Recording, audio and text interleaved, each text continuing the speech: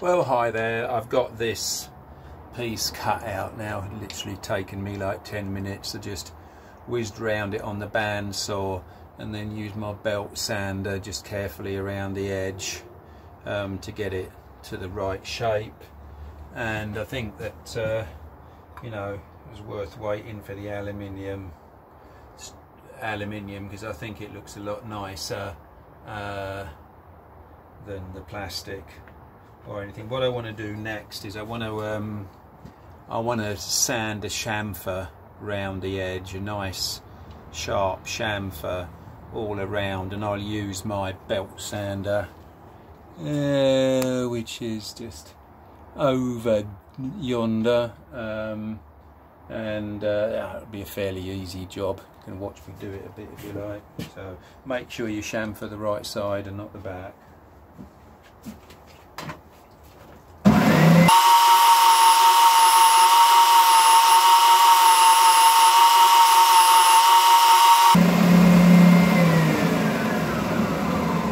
So I'll just do that bit just to show you there. You know, you get a nice sharp edged chamfer sort of thing. I'm not going to take it right down to the bottom, so I've got a square edge on the bottom and then a chamfer around there. So now I'll just get on and do the rest around this part and around this part. If you're butting up to another pick guard or something, you know, be careful that you leave, you know, you don't want to chamfer all the edges sort of thing, but in this case this is a standalone plate, so it'll look nice with chamfers all round. So I'll get that done. Well, here we go. Here's the start of the control panel. It really hasn't taken me long. It's honestly only taken me probably about half an hour, 20 minutes to get it that far. The edges are still a bit rough, but aluminium is very soft and easy to sand and stuff anyway, so no problems there with finishing it off. But I'd like to get the holes drilled in and everything like that. The problem is I haven't got the switch yet through the post, but the switch is going to have to go up in the top.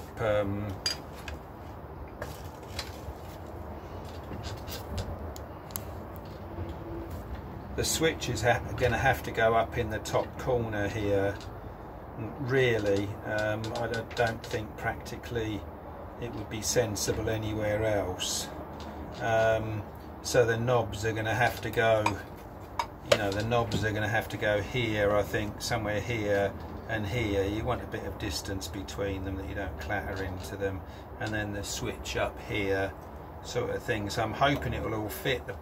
The problem I've got is that the jack socket sticks into the body quite a long way, so for the knobs, you know, yeah, okay, I could put one in the corner there and I could put one here, but they're far too close together. They're far too close together there. So I'm going to have to fit a knob in there, which fortunately the pot does fit there, which is okay, and then I can put another knob like here, which gets a sensible distance between them, and then there's room hopefully for the switch in here. It's all getting a bit tight, but oh well. And so this pot really can only go in, you know, it's tight, it's not, you know, you don't have to squash it in or anything.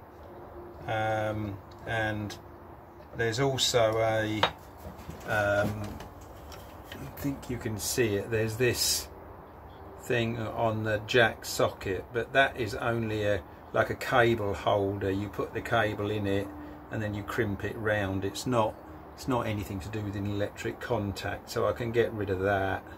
And then, like I say, the pot does fit in there, but the problem is I haven't got much freedom of where I drill the hole to mount it. So you know, I can only move the pot like about 1/8 of an inch each way, slide it back a little bit. So what I'll probably actually do is use the yellow plastic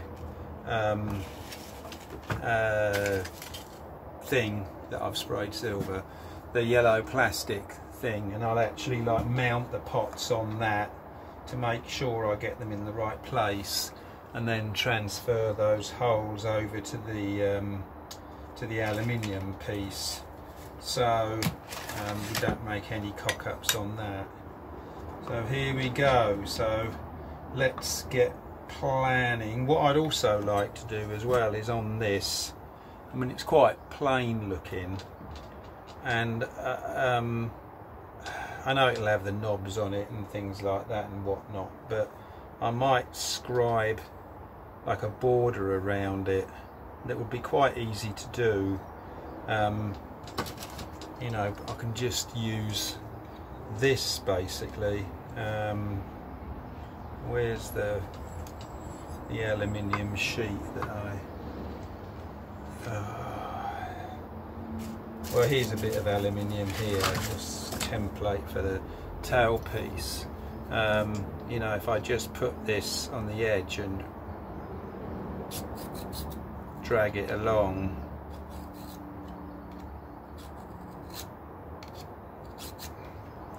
I can scribe a line, and I think I can do that, you know, around this quite successfully, just to give it a bit of you know, decoration. But anyway, in the meantime, I'm going to get on with trying to drill out these pots and holes for these pots, and we'll see how it all goes. It's going to be quite difficult to work out how the hell to do it, but we'll have a go. Okay, I'll get back to you. Well, hi there. I've marked and drilled where these pots are going, and now just on the pattern control plate, so they fit quite nicely. There's a nice gap between them, which I like, and there'll be enough room up there for a switch, somewhere like that. The switch will go. This is a shame, this switch, I don't know what's wrong with it, but well, it's obviously been sitting there rusting for a while, but you know, the switch will go there, which will give me you know, enough room, so you know, hopefully it will be all right when I finally get the switch. A bit annoying not having it, but what I can do now is remove the pots from here and transfer the holes into the aluminium plate. Like I say, with these guitars, I'm trying to use all the gear I've gathered over the years and that have never made it on guitars. So I mean, these are good quality pots, but they've obviously been taken off something and never used. But I can now put that on there and drill through the pot hole, so at least we'll have that sorted. So we'll get that done. I'm going to drill. The pots are quite a tight fit through those holes, so I'm going to drill a slightly bigger holes, which will give me a little bit more wiggle room, and yeah, that will all be good. Let's get that done. Well, okay, I've done a bit to the control plate. I decided I didn't like the kind of brushed finish on it, so I sanded it with 1000 and 2000 grit. It's kind of brought it up to that kind of low sheen, which I actually quite like. And if you can see, I've just scribed those lines around the border of it, sort of thing. They're not too accurate, but they're not too bad. And I actually, you know, when I'm putting it on the guitar, I actually quite like it at that kind of shine level, that it's not too blingy sort of thing. I mean, I could obviously carry on polishing it, but I don't know, I'm going to leave it like that for now, and see what it see what it looks like when it's all together, sort of thing. I mean, you've obviously got the chrome pickups here, which maybe in retrospect would have been better with nickel covers, but I don't know, I quite like the mishmash of shininess, sort of thing. So yeah, I'm kind of happy with it. I think I'm happy with the way it looks now. I'll have to drill some holes in here for mounting screws for it, but that would be fairly easy. Yeah, so hopefully it will continue to go right. I'm sure it will. I mean, that's the last major bit. We've got strap buttons to put on, another polish of this resin, I think, and then we'll be looking at stringing up and making it functional, which will be quite good. Looking forward to that. And it's another time for a cup of coffee, I think. Well, hi there, welcome back to 3R Guitars. And I think you can see in the background here, the guitar's looking pretty much finished, but unfortunately I'm still waiting for the bloody pickup switch, which doesn't seem to be anywhere near getting here yet, which is a bit disappointing. So the control panel now, it's kind of on there, and you know, with the knobs as they are, the lacquer set on them okay. I think they look really sci-fi, sort of UFO looking, which is nice. So we've got a switch to go on there, obviously, and I'm wondering whether to put some kind of planet thing in there. Don't know yet, but we've got strings on, and you can see the string path is like really good. Put it the other way up. Everything. I mean, this is the third one we've built. I mean, there's a little way to go yet. Got a bit more finishing to do on the sides and stuff. I did paint over those areas where there was a bit of white showing at the junction between the resin and the wood. But yeah, it went together like a glove, really, to be honest. There's the headstock now, so I think that looks pretty cool. You're looking forward. I haven't done the wiring yet, obviously, because I haven't got the switch, but not much to do now, and this is just basically thrown the strings on, done a very rough, very rough cut of the top nut, so there's still a little way to go there, but just to get it all done, sort of thing. And I've still got slots to cut in the bridge saddles, and I think the neck angle is about perfect because we've got almost zero action now, and by the time I cut some little slots in the saddles, it's going to be on the fret. So these necks, amazing value, really. I think they're very, very good. You know, no severe. I mean, I went over the frets and I sewn them flat and went over them with a fret rocker just to check that things were reasonable, you know, and they are very good. Amazing necks for the price. So yeah, so looking like a guitar. So there we go. When you've built three of them, you kind of get used to putting them together a little bit, but it's gonna, like I say, I'm gonna put a bit more oil on the edge, gun oil on the edges here, but my whole intention with these was to never, you know, refinish the wood that was on there, just leave it as it is. It is what it is. It's an old table, and I want it to show its heritage, as it were. So yeah, we're all good, and wait now, get that switch, and then we can do something with this control panel. You know, finish it off, give it another polish and whatnot. But all looking good. Thank you very much. Oh, hi there, and welcome back to 3R Guitars. Ta-da! Actually received it today, the cranked 3-position pickup switch, which is really good. I did contact the seller.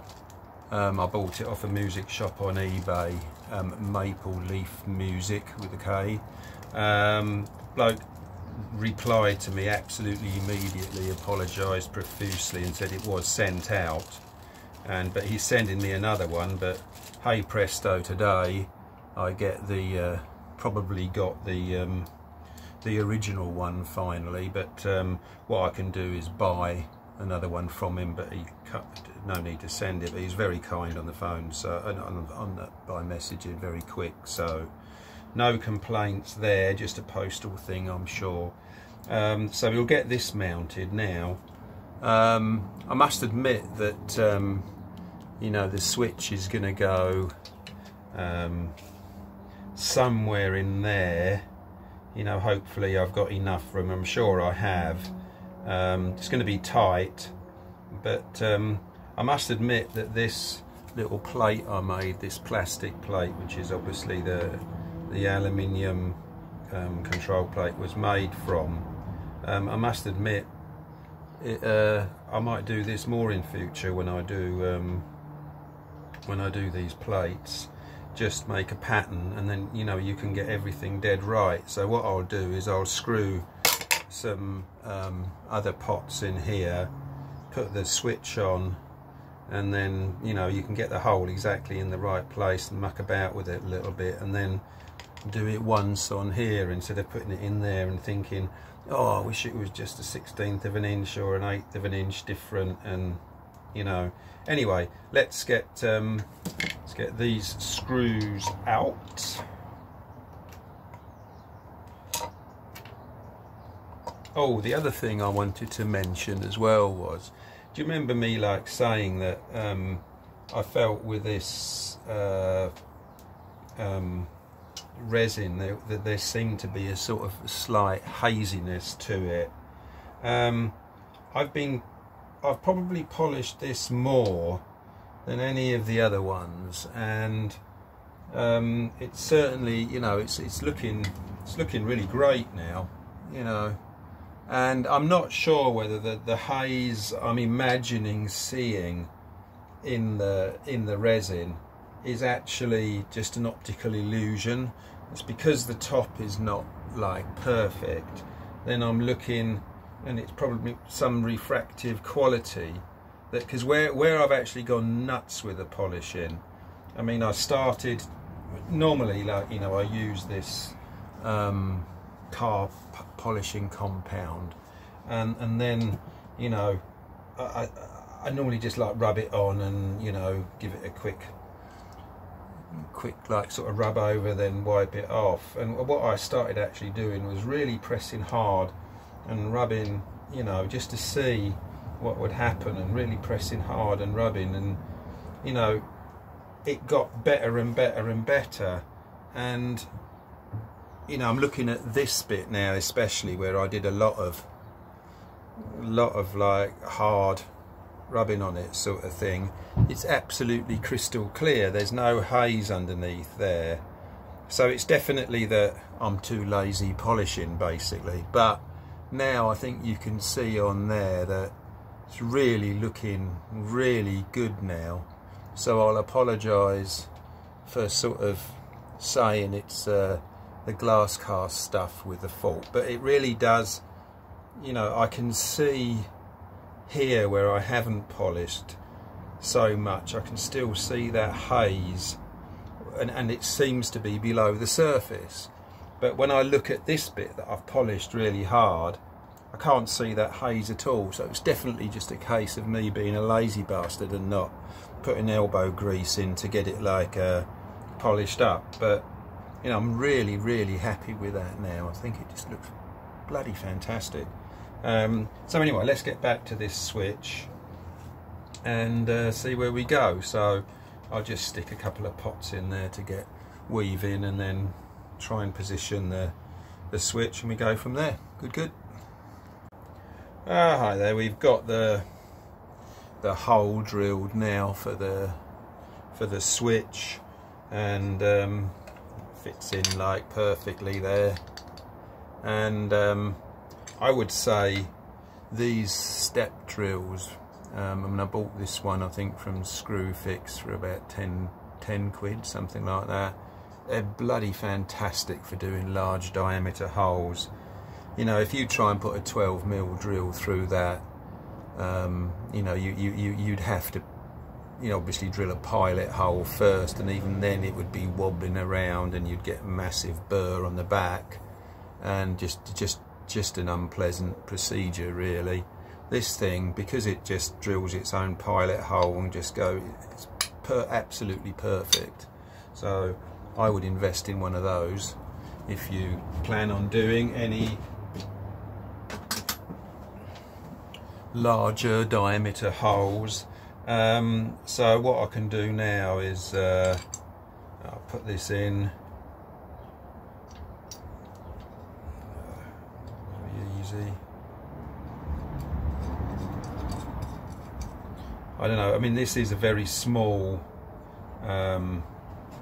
control cavity in here, and you know, however you do it, you'll always be struggling a little bit with axis and room, and I probably should have cut down these wires, pickup wires, a bit more to make them shorter and things. But to be honest, I don't like doing that, because the shorter you make the wires, you know, you need to be able to like pull the plate and turn it upside down.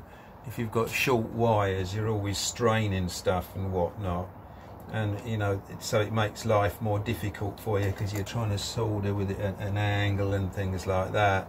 And yeah, so it's a double-edged sword really. I just make sure everything is insulated, because as you cram it all in, the last thing you want is like an earth wire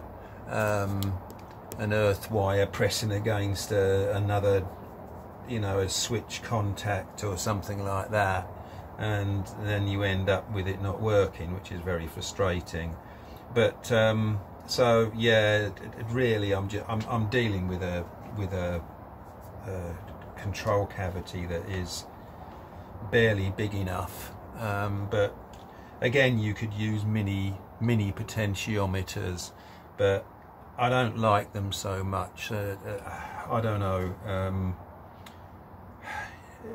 they fail easier, they seem to, and a bit less robust. So I do like to try and use, you know, decent like CTS potentiometers and stuff like that, or the alpha pots I've never had any problems with, and half the price of CTS. But if I can at all, I try and use the full size ones. Having said that, with the mini pots, I can't remember having a problem with any of them. It's just a feeling, you know, bigger, better sort of thing. But anyway, let's get on and get this junk in then. Right, here we go then. I've got the wiring done. I mean, I had a really boring, like probably like blooming 15 minutes of video on the last build about wiring a guitar, but the rules that I work to, basically, I'm no expert with wiring. Like I said in the last one, I'm convinced it's nothing to do with electrons, it's all to do with smoke, and if you can keep the smoke in the wires, everything works.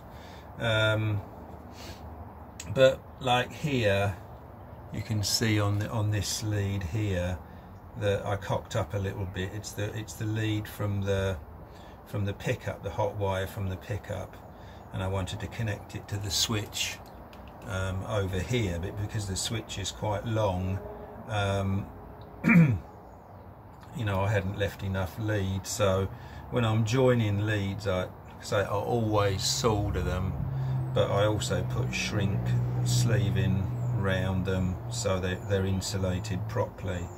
The other thing is that when I put earth leads in, a lot of people, like, you see bare earth leads, like, and I don't quite like that. I like insulated earth leads, because again, when you push especially a small plate like this, when you push it in, it only takes, you know, one of the earth leads to be pushed against a contact on a potentiometer or something, and you'll get a really khaki contact, and sometimes it'll, you know, it'll work, sometimes it won't, depending on the mood of how the wire bends, sort of thing. Another really good bit of kit is this simple meter, and basically the only thing I use it for is on ohms, and what that basically tests is whether something is connected or not connected. You either get 0 or you get 1 if it's not connected, so you get 0 resistance if, you know, you're disconnecting one end of a wire to another. And that's useful particularly with these pickup switches, because you can, you know, you can flick the switch backwards. You know the output from the switch is the center contact there, so you can put one of these probes on the center contact and then swap between the other two contacts, see which one is connected. So if the switch is back, right, that's the bridge pickup. So wherever you get continuity or a connection, wherever your meter goes to 0, that's the contact you put the pickup on. So it's very handy, very handy tool, and they're only cheap. They really are cheap, so it's well worth having one of those. So yeah, I think we're all connected up now, and you know, I didn't forget to put an earth lead to the back of the switch, which I've put into the tone pot there, no problems. Again, what was I going to say? Oh, I think I was just going to go over, yeah, having an insulated earth lead sort of thing. So that should all be fine now. Let's see if it fits. I mean, there's a lot of, looks like a lot of junk in there, but and there is, but let's see how we go.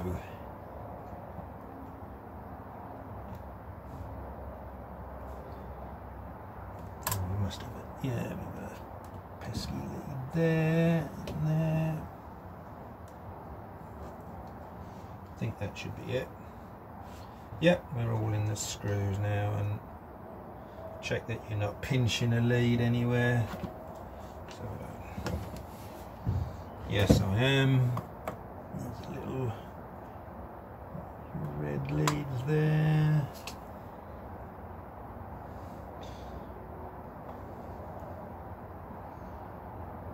Oh, that looks good. Okay, then I'll get this sorted out and get back to you. Well, hi there. You can see I've got this little amp down to test the guitar. Now, here is an incredibly common thing. Now, you saw the care I took with all the insulation and everything on this guitar, on the wiring, making sure that like everything was like, you know, there were no bare wires going to touch something, and look what happens. Right, okay, I've got the control plate partially off. Now we're on the front pickup.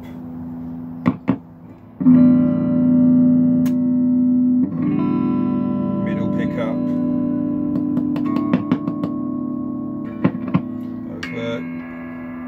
Back pickup. Front pickup and fine. Right, put it in. Back pickup still working. Nothing. Let it up again. It works.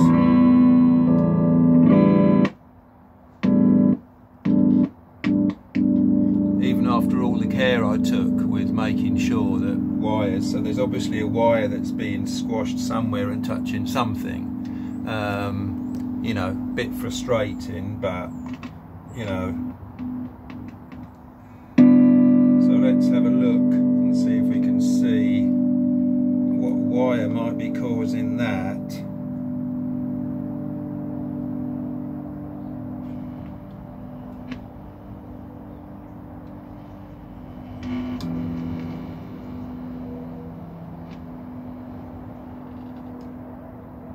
You know, I honestly can't see anything in there that could be causing that to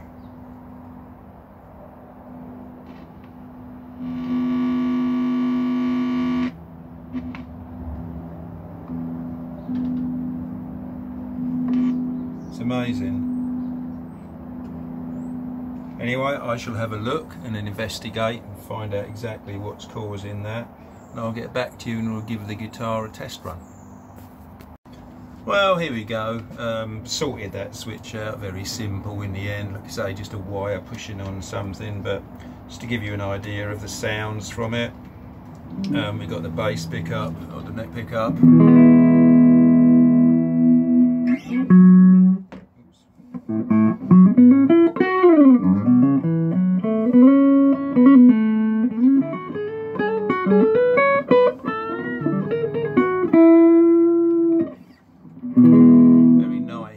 Very nice mellow sound, something in the middle.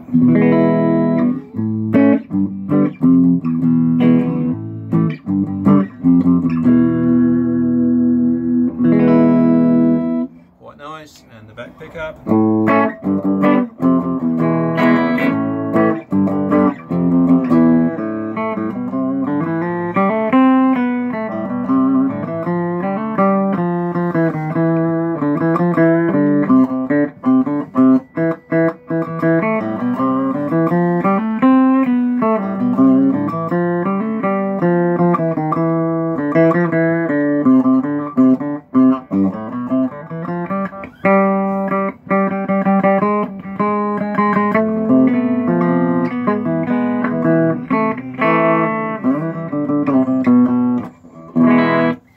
Very 60s sound, which I think is quite nice.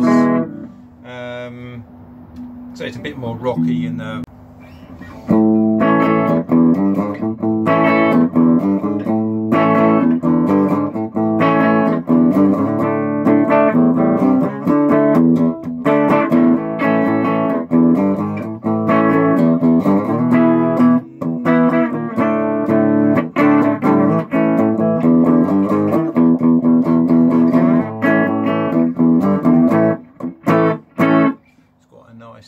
nice 60s sound sort of thing.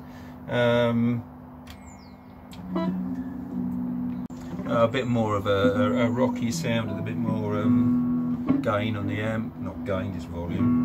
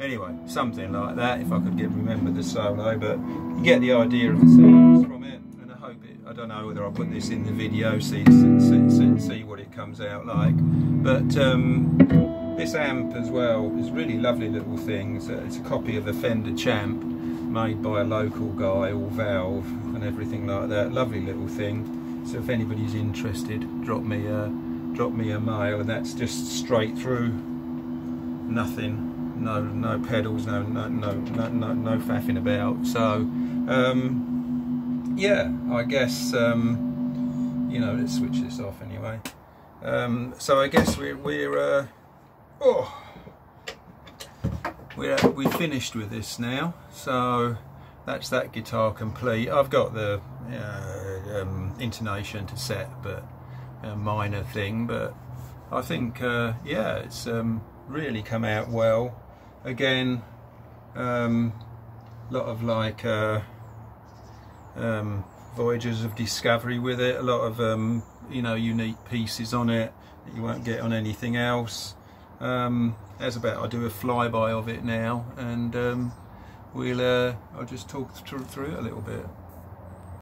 So here we are then. This is number 3 in the resin top body guitars. Totally original design. So let's just do a flyby of it. You can see obviously the main feature is the resin top on the body, and you can see that the you know, there's raised pieces basically I cut out. Cut out the posters and duplicated them with some bits raised up by about 5mm. So they're all my favourite 50s sci-fi films. We've got the Forbidden Planet, War of the Worlds, Day the Earth Stood Still, The Time Machine. One of my favourites I really like, When Worlds Collide, This Island Earth, I love that. That's the This Island Earth spaceship no, sorry, that's the When Worlds Collide spaceship there as well. So we've got like a very 3D effect on the posters. They pop out at you a bit. One bit I really like is these flying saucer knobs, which I cast from silicon moulds I made. Aluminium switch, the control plate. Aluminium tailpiece, which are meant to be 2 like comets with their tails crossing. That's unique to this guitar. A Tone Pros bridge. These are Blues Engine iron gear pickups, modified with the feet of the pickups bent the other way round, and I'll show you how they adjust. They adjust with 4 screws from the back. Well, 2 in each pickup from the back, so there's no ugly pickup rings or anything. So going up the neck, all pretty standard stuff. The neck was a purchased neck, paddle headstock, and here we go. The headstock here, obviously rocket shaped, with this inlay I've done, which is meant to be flames from the rocket sort of thing. So there's the whole thing. Mini shallow tuners, which are very nice. Very simple 3-way switch, nothing fancy in the electrics. Let's have a look at the back now. Now obviously, you know, if you've been following the builds, this was wood I was given. It was a Victorian table, and I have no intention of sanding it down and refinishing it. That's just how it came. These here are the pickup height adjustment screws. So if you just imagine a humbucker pickup with the legs bent the other way, those 4 screws, and they work beautifully. We've got the unique V inlaid neck plate, which is 5mm brass, standard neck stuff and all that. Mini shallows, and just zoom out and we'll be all done. And that's the kiddie there. So if anybody is interested, please get in contact. Unique guitar obviously, and number 3, goodness knows what number 4 is going to be like, because I've only got 1 bit of wood left to do these with. So there we go. Lovely, thank you.